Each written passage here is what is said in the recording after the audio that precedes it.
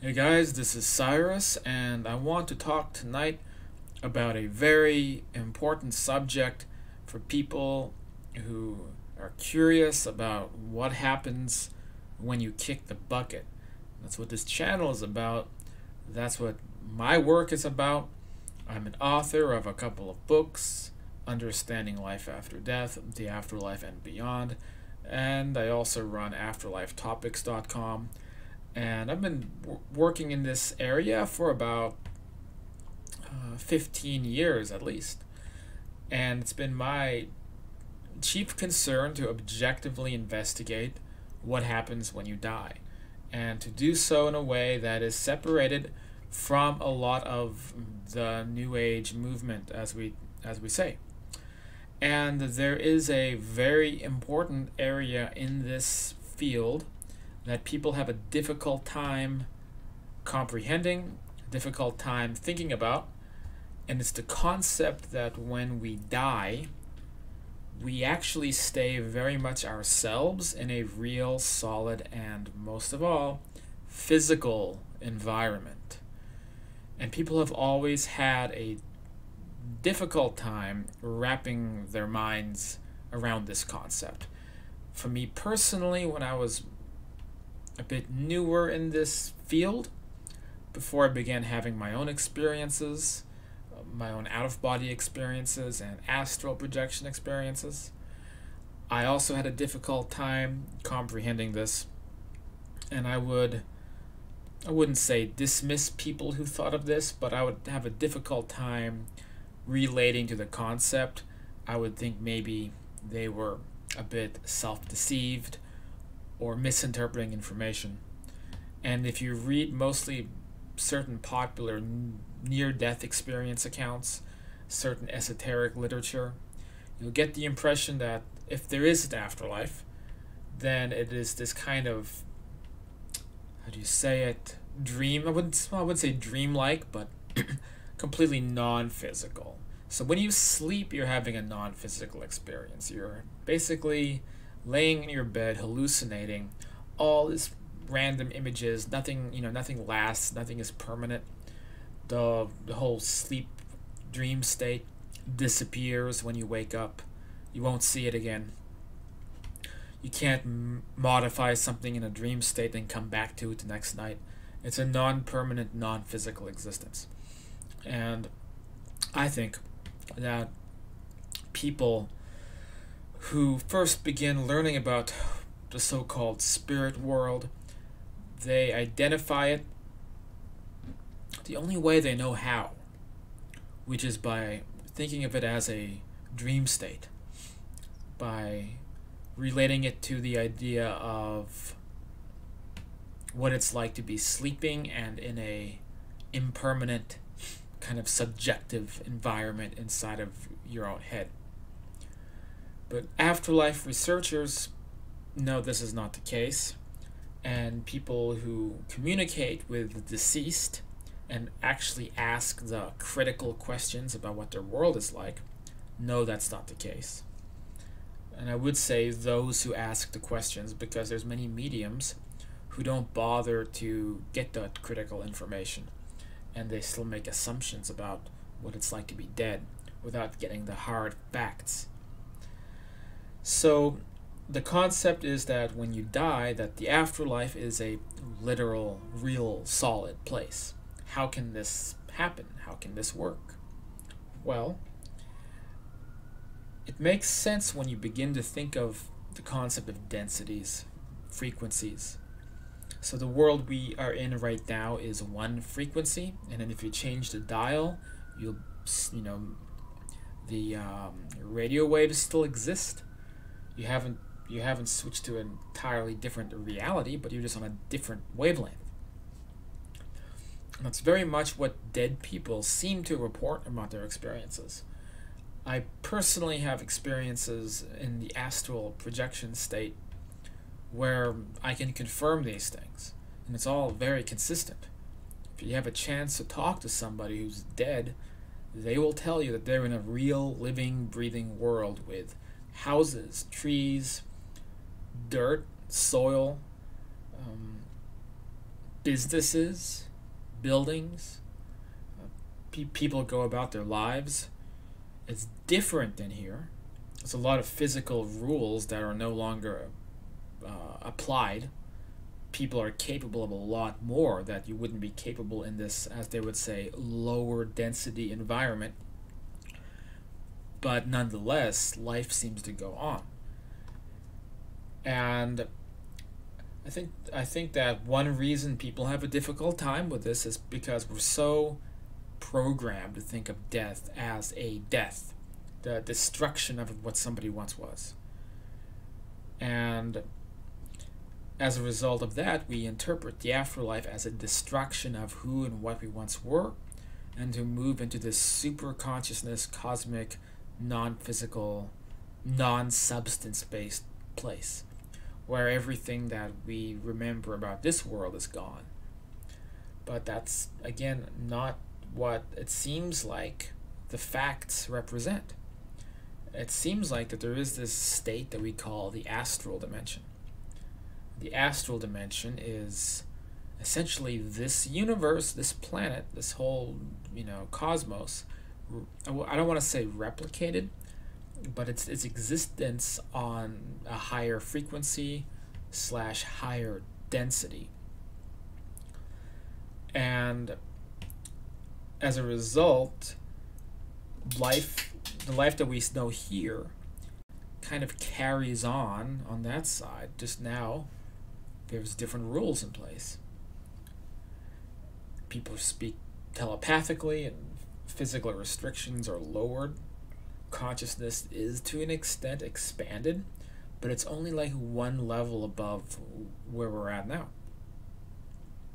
And this is a contentious issue. And if you're hearing this concept for the first time, it might leave you a bit confused, maybe even a bit angry. Some people, they don't take this information so well, and it goes against a lot of even New Age beliefs. So I want to delve into this concept a bit in this video, a bit more. And again, just so we're clear, I'm talking about when you die, the actual experience you'll have. Okay, we talk about going toward the light, the life review, meeting guides, meeting angels, all that stuff.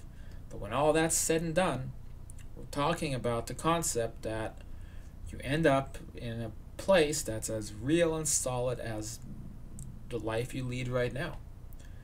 And actually a replica of the body that you're in right now.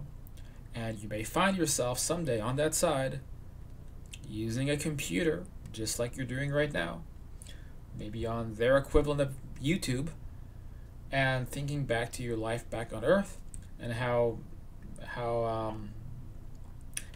different the afterlife ended up being than what you expected. And this concept's not unheard of. It's popularized in media. There's a TV show called The Good Place that's literally about this idea.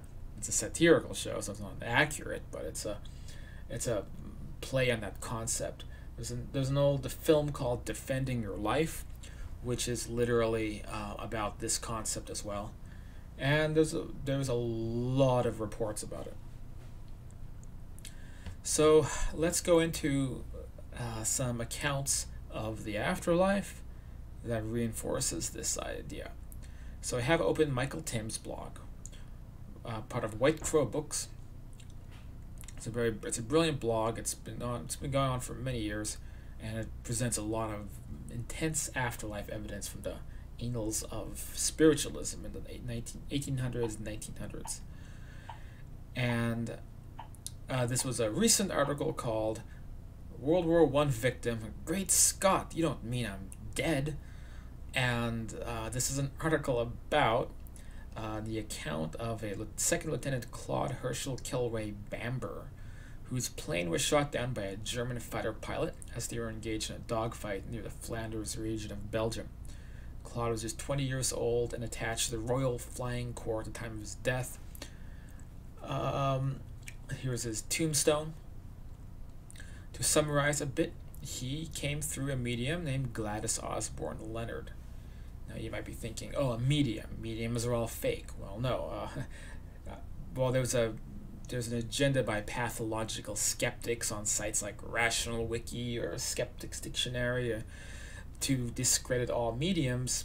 All that is a political hack job. The truth is that there's mediums, especially some historical ones, that were definitively proven to be real.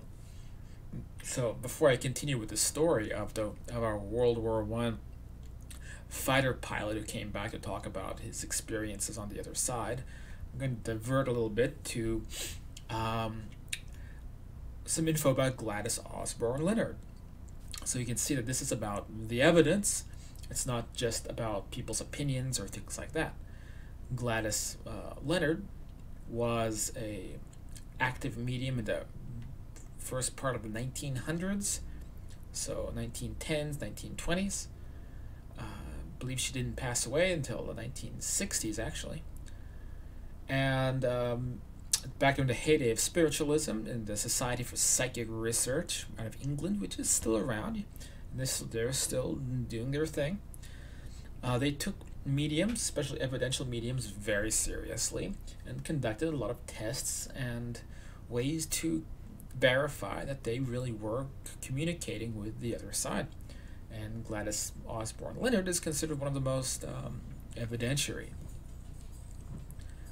So I apologize if we hear a bunch of dogs barking. That's the thing about not editing these videos.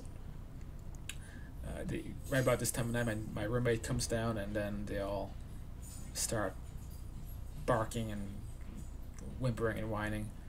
Maybe we'll get lucky. Anyway, so Gladys Osborne Leonard. So one of the tests that she underwent was known as the book tests. And this was a simple way to verify that a medium was gaining anomalous information. I'm surprised these types of tests are not performed so much these days. So the idea behind the book test was to communicate information gleaned by the father. So let me back up. There was a man named Charles Drayton Thomas Sr. passed away in 1903. Told his son that there would be tests would be devised to confirm his post-mortem existence, right? So now the son is going through the medium, and there's an experiment taking place to verify that he's really in touch with his father. Okay, so the idea behind the book test was to communicate information gleaned by the father from a book in the son's extensive library. For example, in one of the earliest experiments, the father told the son to go to the lowest shelf and take the sixth book from the left on page 149, 3/4 down. He would find a word conveying the meaning of falling back or stumbling. When the younger Thomas arrived home that evening after his sitting with Mrs. Leonard, he went to the book and went to the specified page where he found the words, "To whom a crucified Messiah was an insuperable stumbling block." Right? So what was going on here is that Leonard was connecting with a spirit guide named Feda, and this guide was then relaying information like through this kind of complicated process of Thomas Sr. And as the experiments progressed, it became more and more specific with examples from the books. So if they wanted to talk about the garden, the message would be go to page 58, book 3, and then there would be a phrase, a sentence about a garden, right, to simplify it.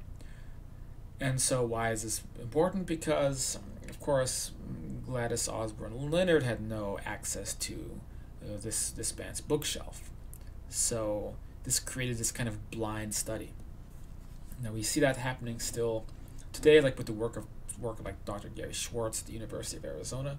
He conducts blind studies and has confirmed some highly evidential mediums.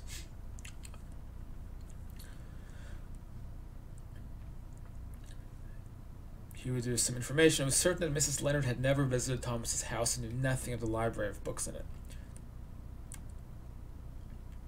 Realizing, however, that a subconscious might somehow have recorded such information.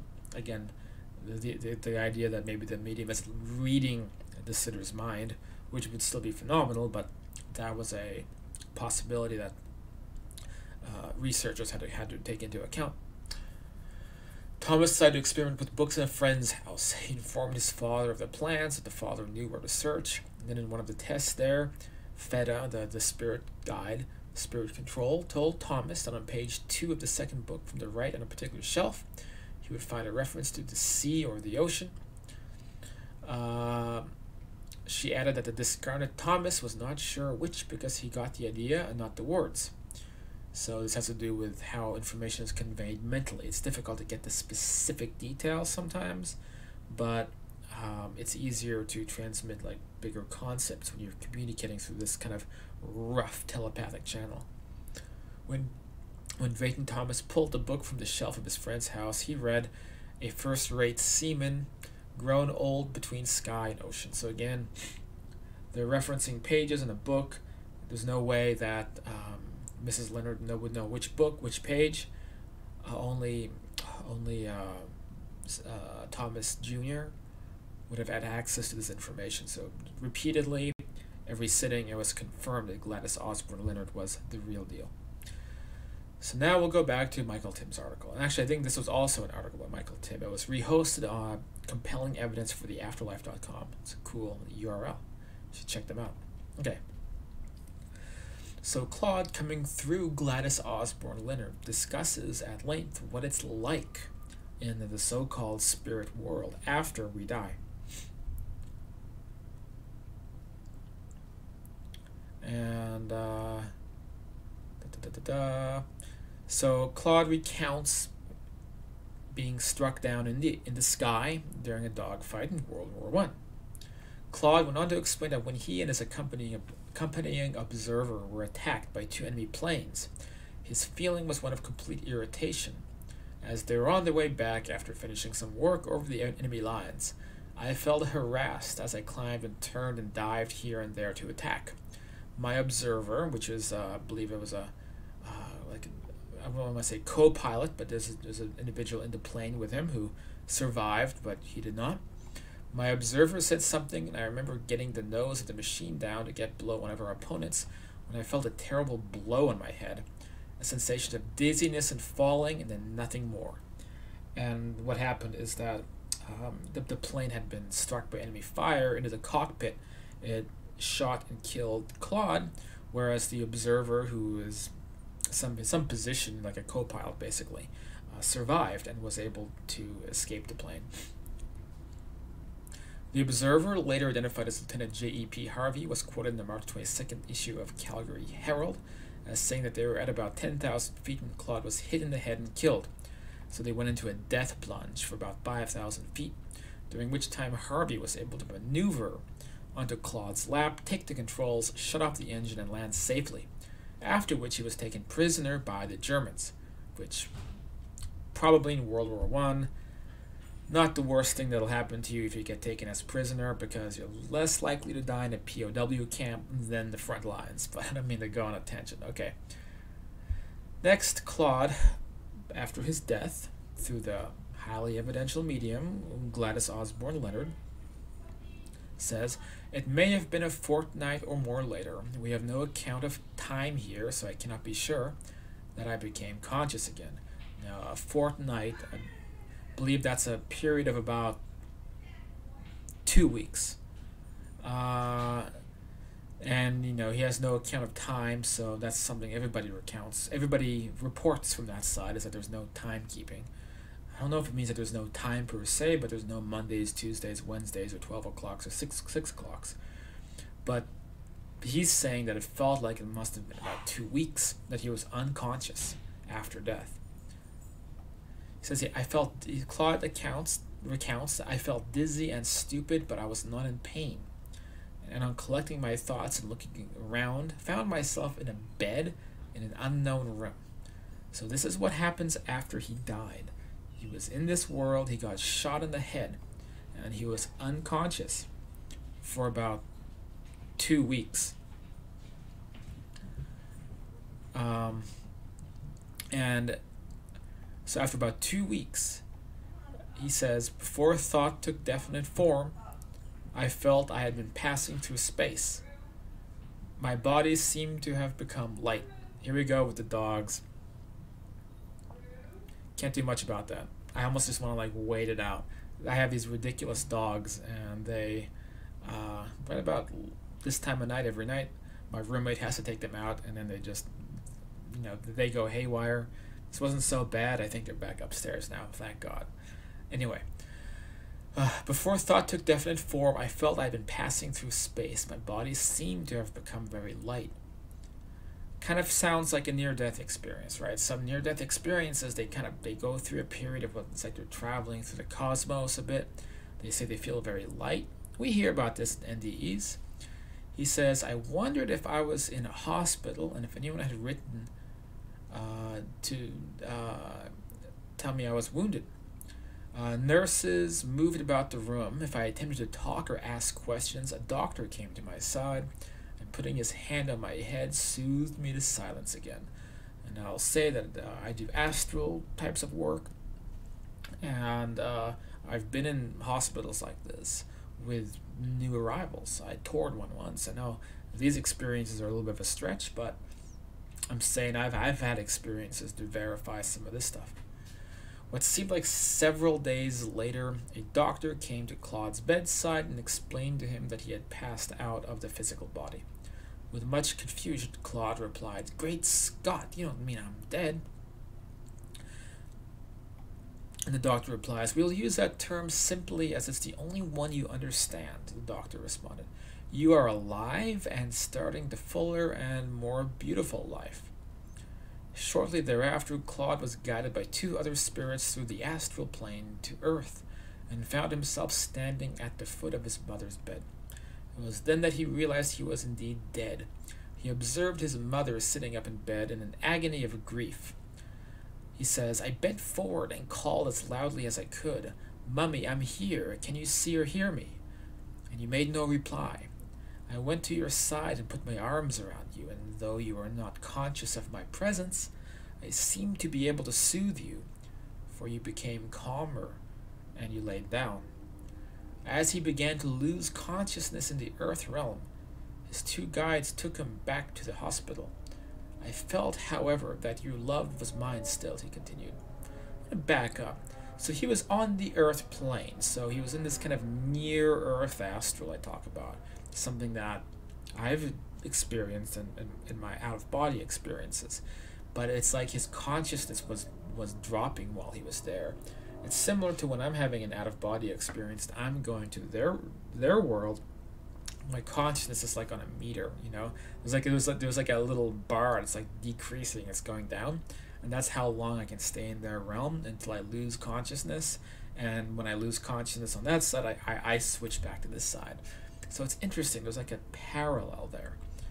He continued, I could feel its power. I understood it and realized it better than before. It was a spiritual caress, and I felt it through every fiber of my body and was full of thankfulness. I knew, too, that in all my life your love had never failed me, and that even now you would find a way, if it were possible, to bridge the gulf between us. You would never let me drop out. When I realized this, I knew the worst was over and the bitterness of death had passed. Warned by my emotions, I slept and woke later in quite a different mood. There's a lot of sleeping going on. Again, people can't imagine, how can you have biological, physical functions on that side? Well, you certainly do, if your body is a replica of the body here. It's just that the mind has control of the body there. So you can eat, drink, sleep, make love, anything you want to do.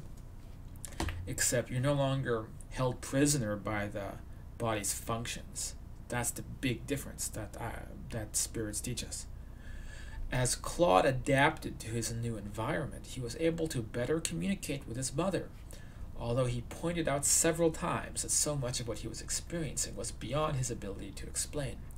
There was so much that is so difficult to put into words, especially to have to imprint on another person that which to us is a great shining light, the truth. We feel it, we move in it, we breathe in it, but it's too great and vast a thing to explain in an hour or so. For no sooner do I start to explain one phase than I find it leads me to have to explain another and then another and so on. We are nearer the infinite than you are, and am therefore more naturally conscious of the power of the infinite. So, what he's saying is that your consciousness is expanded on that side in ways that our consciousness is not. Which is interesting because on the surface, that world looks like this world in many ways, and yet people's conscious abilities is vastly improved by comparison to here. Now we're getting to the interesting parts. And not that anything else wasn't interesting, but this is kind of the meat and potatoes of this article. As his guides, including his deceased grandfather, escorted him around, Claude observed homes, gardens, fountains, and woods similar to those on Earth. He asked his grandfather if it was a thought-based world he was now in. And he responded, "Let me back up. Again, this mirrors so many people's conceptions about the afterlife in 2018, 100 years after this recollection, of people believing the afterlife is a purely thought-generated realm, that whatever you think is there. We even kind of saw this in the old film, somewhat old, 20 years, What Dreams May Come, with Robin Williams, where it's kind of like whatever he thought of was being created around him. We hear about this in certain near-death experiences. And I think these types of environments do exist, but the kind of nuts and bolts astral environment isn't quite like that so much. It's more of a physical, solid place. The grandfather says it is more real and permanent than the one you have left.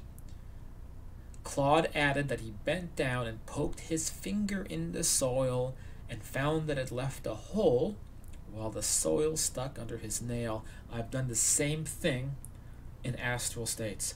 I've also eaten spices. I've induced gagging. One time I unscrewed the lid on a thing of garlic salt in my cabinet. Note the cabinet in my home on the astral side. And I started pouring it in my mouth until I began gagging, and then the experience ended because I had this intense physical reaction to something I was doing.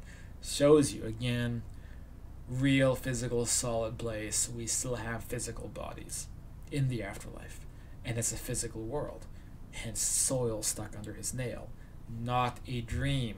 If it was a dream, things wouldn't be permanent any longer. Then you can blink your eyes.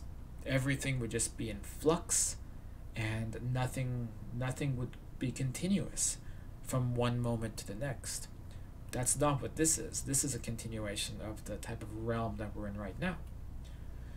Claude told his mother that he did not think of death very often when alive in the flesh, even though he faced it every day in combat because it seemed so indefinite.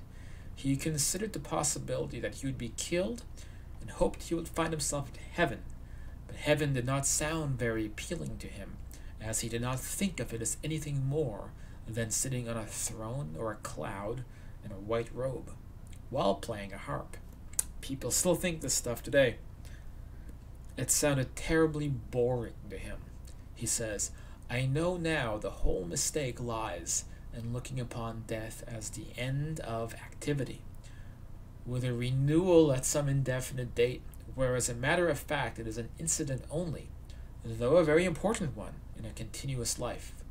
How many Buddhists do we know who think that death is a deletion until reincarnation happens, right?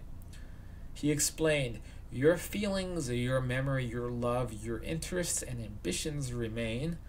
All that you have left behind, and even that which one cannot at first realize, is the physical body, which proves to be merely the covering of the spiritual, to enable it to function in a material world. Man truly is a spirit and has a body, not vice versa. So we are all of us non-physical consciousness, but we inhabit bodies for a purpose, to interact in the realms we wish to explore. Here we're glued to our bodies. On that side, we call the shots. The bodies don't control us, but we still have all the benefits of having a body." Initially, Claude was engaged in assisting other soldiers who had been killed in the battlefield. "We are united for the work, having ourselves endured the horrors of war. Spirits unused to it cannot bear the terrible sights and sounds. We bring them away so they may return to consciousness far from their mutilated physical bodies. And oh, Mom, I feel quite tired sometimes of explaining to men that they are dead. They wake up feeling so much the same. Some go about for days and even months believing they are dreaming. Death works no miracle, and you wake up here the same personality exactly that left the earth plane. Your individuality is intact, and your spirit body is a replica of the one you have left, down to the small details. Even deformities remain, though I am told they lessen and disappear in time. I have been told by spirit communicators that when you pass over, you're initially in an exact body when you left, but your level of conscious ability will determine how your body changes. So if you've done some practice, if you're good maybe at meditating, you can gain control of your consciousness over your ethereal body, and then you can begin to adjust it and look like how you want to look. So people who have been over there a while, you can usually tell because they're very pretty looking, very beautiful people. But people who are a bit newer arrivals, you can also tell because when you see old men walking around, old men, old women, more likely they're a bit newer because they haven't changed their physical appearance yet. They haven't learned how to do it. One of the more evidential facts related by Claude through Leonard was that his spirit body was initially just the same as his physical body, right down to the wart on my finger. Mrs. Kilway Bamber recalled suggesting to Claude that he see the doctor and have the wart removed. People with narrow set and orthodox beliefs are puzzled by the reality of the ordinariness, if I may coin a word, of the spirit world, Claude continued. If it were described to them as flashes of light, mauve and sapphire clouds, golden rivers, they would more readily approximate with their preconceived ideas. They require this mystery about the future life. I often laugh when I hear them complain they can't believe in solid things like houses and gardens in the spirit world. This is the New Age aisle in a nutshell. Even today, there is a contradiction between what New Age writers say about the afterlife and what dead people say about the afterlife. And people get defensive about this because there's this grandiosity painted about the afterlife. Certainly there is a grandiosity to the astral side of existence, and grandiosity amid higher levels. I recommend books like Jürgen Ziewey's Multidimensional Man, Vistas of Infinity, particularly Vistas of Infinity, talks about these higher heavenly celestial realms that people can go to even through out-of-body experiences. So yes, there are these grandiose realms, but most of us go to the earth-like realms, which are also way more beautiful than this side. But it's not this indescribable element that people paint. And so people die, and then they're surprised by how normal it is. They're surprised that they go outside, there's birds in the trees, there's soil, there's people gardening, there's people who have houses, and in my experience, there's people who have jobs. I've seen people working at everything from restaurants to office buildings, in my experiences. And it shows you that the astral side of Earth is a neighboring civilization to our own, on a higher density, where people's minds are operating on a different level. People have different abilities, and life is undoubtedly far more pleasant than this one, but it's a continuation of this life. Claude went on to say that he was doing less and less battlefield work as he was being trained to be a teacher.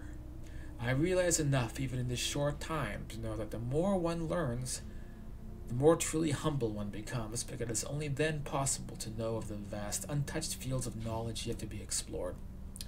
And it's only very ignorant people in these days who say anything is impossible, because it happens to be beyond their particular understanding. And that finishes this article. As we speak, we have advanced electronic communication work happening with Sonia Rinaldi out of Brazil, who's been in direct communication with Nikola Tesla, whose voice comes through her airwaves crystal clear. Sounds just like Nikola Tesla. And this communication has led to people going to the laboratory on the astral side and sending messages to their deceased loved ones here. So we have clear images of people's faces coming through the transmission screens, and extremely clear audio clips, EVP as they say, coming through Sonia's laboratory. And this was heavily documented and presented much detail at this year's Afterlife Symposium in Scottsdale, Arizona, where I spoke at a couple months ago. And that gives you an idea of the kind of developments that are happening. And all of it relates to this idea that when we die, there is this parallel to our own world that people go to, that where civilization as it is here continues. And this life is just the first part of a much, much, much longer life. And that seems to be the accurate perception of what happens when we die. And those who go out of body, they report the same thing. I report that in my books, but don't take my word for it. You can learn to have out-of-body experiences yourself. You can potentially learn to go to that side, talk to dead people, and guess what?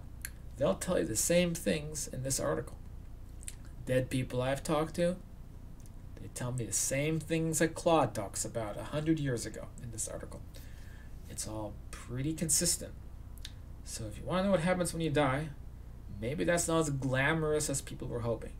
I know people have these lofty ideas, but that seems to be the reality of it, at least in this writer's opinion.